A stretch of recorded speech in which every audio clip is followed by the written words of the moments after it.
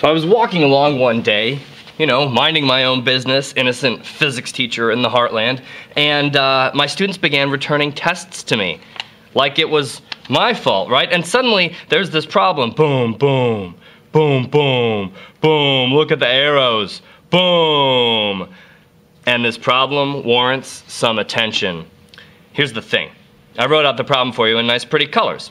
There's this soap film, and it's illuminated with monochromatic light, and it has a wavelength that's given there, 600 nanometers right there. There's even a pretty picture, which I'll draw for you right now.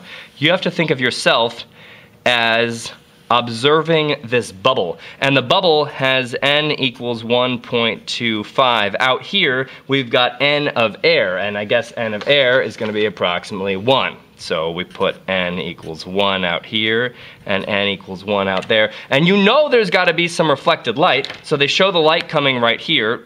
But what they don't tell you is you're not in the bubble. So yeah, you got to stop living life inside a bubble. Because if you're thinking you're inside the bubble, you got to pay attention to these words right here. Reflected light. Reflected light.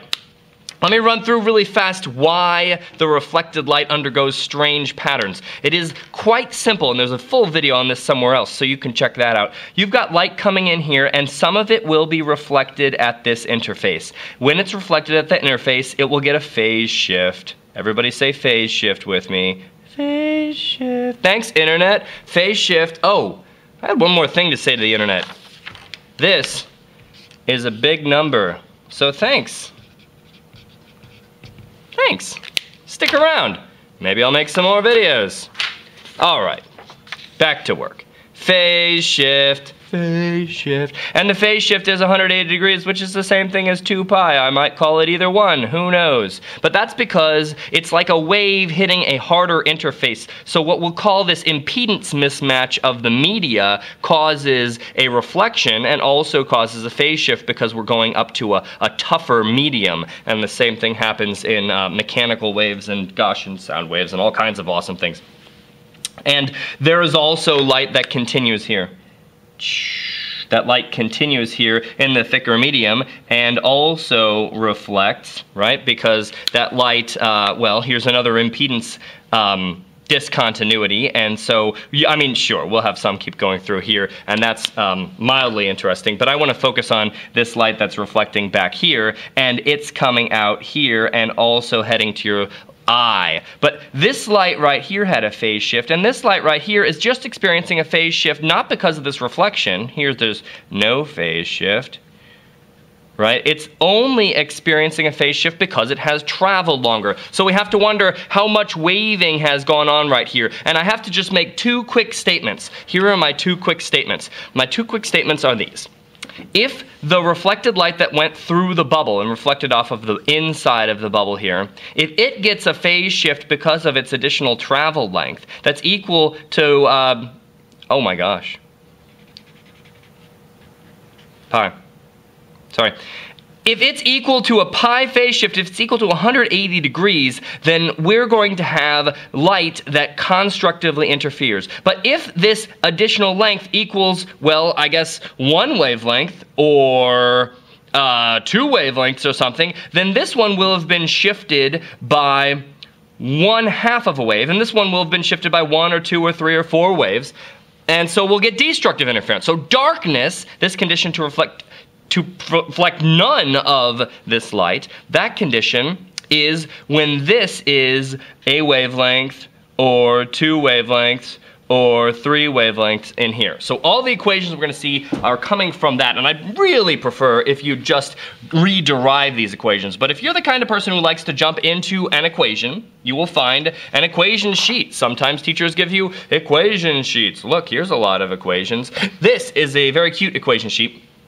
There are really 4 equations for bubbles and films that are on top of something. Like you might have glass here and some thin film here and air here and air here. So the equation for light coming into here and bending there and reflecting off of here and going there and there and there, this, you know, that, oh gosh, they're a little bit different than just a film over here and light coming in there and going like that. Right. and then interfering with that light. These two rays interfering are a little bit different than those two rays interfering because the glass probably has N really big, and this film is probably going to have N medium. And now I'm boring you, so let me go on.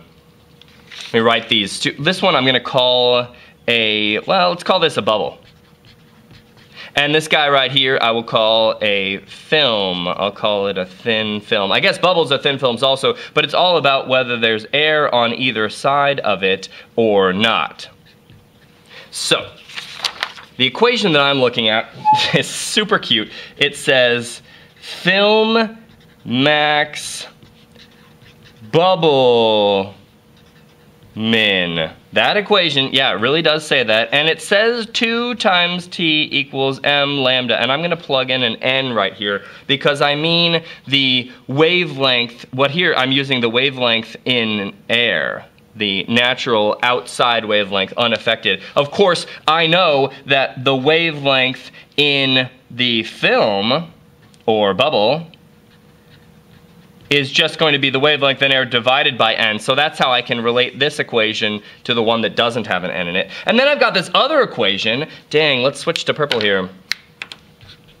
That says film min, this is my very favorite one, bubble max, my very favorite one. Oh, sorry, this is a colon. The equation reads, well, it says 2 times N times T equals, now it's not M, but it's M plus a half times wavelength in air. Oh gosh, dang it. All right, we're gonna have to do this problem. So let's really fast go through this problem and we'll refer back to those equations when we need them. The speed of light in the film. Well, that's going to be pretty easy. We just say that the speed of light in a material is, well, it's the speed of light outside the material divided by the material's index of refraction. So I'm going to take 3 times 10 to the 8th. I've got this student who continues remembering it as 3 times 10 to the 6th. You should not do that. I'm going to divide it by 1.25 and hit enter. That gives me a speed of 2.4 times 10 times 10 times 10 to the 8th meters per second. That was easy. Wavelength of light in the film. This is a little bit of a misleading question because they're leading you down the wrong path. But the wavelength of light in the film is, let's see, wavelength of light. You know what? The problem is they should call it a bubble. Why don't they stick with their terminology, right? Wavelength of light in the bubble is wavelength in Bubba, or maybe I could call it wavelength N equals normal wavelength divided by the index of refraction. So they're giving us 600 nanometers minus 9. And I'm going to divide that by 1.25. Cool. So I found a slightly shorter wave, and that's just because as it's waving, it's not getting as far because it's slower traveling inside the bubba. So we'll get 4.8 times 10 to the -7th meters, which is 480 nanometers. Now it's time for us to get a little bit more room because I want minimum thickness to produce no reflected light. Haha! Okay, the minimum thickness to reflect no light at all. The minimum thickness to reflect no light at all. Is that going to be film max bubble min? Oh, it is. Film max bubble min. And so, the most common error that I found was people were using lambda of the material and plugging in an N right here. So they're actually screwing it up doubly, doing the right thing, but doing it too much. And it also says minimum thickness. So let's find at least a couple thicknesses so we can get our head on straight. This M can be, well, in this case it can be 1, 2, 3. It could also be -1, -2, -3. I suppose it's unreasonable to say that M could be 0 here. Right? It's unreasonable to say that M could be 0. All right, so let's jump, oh, right, because that would mean the thickness would be 0. That's kind of a ridiculous answer. We're not gonna get no reflected light from, oh, wait, we are. Oh, okay, that's interesting. We're gonna get no reflected light from nothing if there's no thickness of it. But they're probably looking for us to actually have a bubble existing. I think that's an implied condition of this problem. So let's continue and try to find some thicknesses. Here's a thickness. Thickness equals, let's say, lambda air. I'm going to plug in m equals 1 here, and then I'm going to divide by 2 times n. And I'm going to do another one of these. Thickness equals, let's see, I'll plug in lambda is 2. M is 2, and I'm going to get 2 lambda air divided by 2n. Let's plug in m is -1 and see what happens. Thickness is negative lambda air. Wait a second, I'm getting a little bit uncomfortable because I think I have a negative thickness. So let's eliminate that one, and we'll eliminate all those guys right there. So we've got ourselves a system, right? We've got ourselves a system, and which one of these is the smaller thickness? Now, if I keep plugging in higher and higher m's, you see I'm going to get m is 3, which is going to be an even bigger thickness. This guy right here is the minimum thickness that's going to produce no reflected light. Now, the interesting thing is there's no +1/2 right here, but you've got to remember, please remember, that the +1/2, the phase shift right here, is happening at the front interface. So if I have a full wave in here, one full wave in here, then I'm going to have destructive interference, which is going to get us to that minimum light that they were requesting. So all I need to do is take the wavelength in air, 600 nanometers. And I'm going to divide that sucker, open parentheses, right, by 2 times the index of refraction, 1.25 right there. And I find the minimum thickness to not reflect.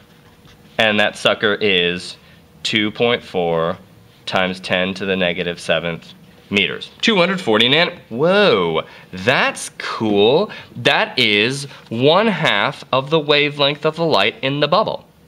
And I suppose that makes an awful lot of sense. All right, because it's got to go, oh yeah, because it's got to go down and then back up. If it goes half a wavelength down and half a wavelength back up, then you've got yourself a full wave. So we have destructive interference with this one here that had a half wave phase shift. All right, let's do the other problem.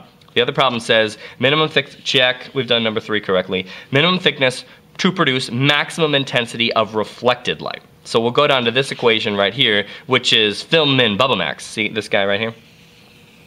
And it says we have to do m +1/2. So I'm going to try out some m's and see what we get. I'm going to try m equals -1, 0, and 1. All right? Here's what we get. Thickness equals, I'm going to try -1 first. -1 +1/2. I get -1/2 lambda air divided by 2 times n. This is a negative number, frowny face. I don't like negative thicknesses. Let's try another one. Let's switch to a different color. What do we have here? Teal. Oh, is it aquamarine or not? Nobody knows. T equals, okay, now I'm going to plug in m equals 0. I just get regular 1/2 lambda air divided by 2n. Now that seems promising. This is just lambda air divided by 4 times the index of refraction. Here, let's see if this one's bigger though. We're going to try m equals 1. Thickness equals, oh no, now I get 3/2 times lambda air over 2n. Dang, that's 3 times bigger. Oh man, 3 lambda air over 4n. Dang, does this remind you of a half-closed tube? Are there even harmonics that are missing? How odd. Wow. All right, let's do that calculation right there and we'll finish this problem. My wavelength in air is 600, is that right? 600 nanometers? And then I'm supposed to divide it by, open parentheses, 4 times 1.25. And my answer, oh my goodness, my answer is a 1/4 wave. I find that that minimum thickness, minimum to bright light, the minimum thickness to bright light is 1/4 of the wavelength inside the bubble, which is 1.2 times 10 to the -7th meters. So let's go back to that picture just one more time and figure out what we've just said. We've said that if we want bright light, we need a phase shift inside this bubble of 1/2 of a wave. So I'm going to take 1/4 of the wave inside the bubble and shift it a quarter wave, and then I'm going to come back out and shift it another quarter wave. That's a full half wave shift. What did I say? Full half wave? That's great. That is a half wave shift, which equates to the half wave shift that's fundamental based on the interface right here. And we get constructive interference only when we have a quarter wave thickness bubble, and destructive interference when we have a half wave thickness bubble. And of course, the thickness depends on the wavelength in the material. So if we had a, oh man, wow, if we had an N that was even higher, would this thickness decrease or increase? I'm gonna let you puzzle on that one right there. If I wanted to get a better material here, like a material that slows down light even more, would I need more thickness or less thickness in order to get constructive and destructive interference? How would that change it? Goodbye. Length that's given there, 600 nanometers right there. There's even a pretty picture, which I'll draw for you right now. You have to think of yourself as observing this bubble, and the bubble has N equals 1.25. Out here we've got N of air, and I guess N of air is going to be approximately 1. So we put N equals 1 out here and N equals 1 out there, and you know there's got to be some reflected light, so they show the light coming right here, but what they don't tell you is you're not in the bubble. So yeah, you got to stop living life inside a bubble. Because if you're thinking you're inside the bubble, you got to pay attention to these words right here. Reflected light. Reflected light. Let me run through really fast why the reflected light undergoes strange patterns. It is quite simple, and there's a full video on this somewhere else, so you can check that out. You've got light coming in here, and some of it will be reflected at this interface. When it's reflected at the interface, it will get a phase shift. Everybody say phase shift with me. Phase shift. Thanks, Internet. Phase shift. Oh, I had one more thing to say to the Internet. This is a big number, so thanks. Thanks. Stick around. Maybe I'll make some more videos. All right, back to work. Phase shift. Phase shift. And the phase shift is 180 degrees, which is the same thing as 2 pi. I might call it either one, who knows? But that's because it's like a wave hitting a harder interface. So what we'll call this impedance mismatch of the media causes a reflection and also causes a phase shift because we're going up to a tougher medium. And the same thing happens in mechanical waves and Gaussian sound waves and all kinds of awesome things. And there is also light that continues here. That light continues here in the thicker medium and also reflects, right? Because that light, well, here's another impedance. So I was walking along one day, you know, minding my own business, innocent physics teacher in the heartland, and my students began returning tests to me. Like it was my fault, right? And suddenly there's this problem. Boom, boom, boom, boom, boom. Look at the arrows. Boom. And this problem warrants some attention. Here's the thing. I wrote out the problem for you in nice pretty colors. There's this soap film, and it's illuminated with monochromatic light, and it has a wavelength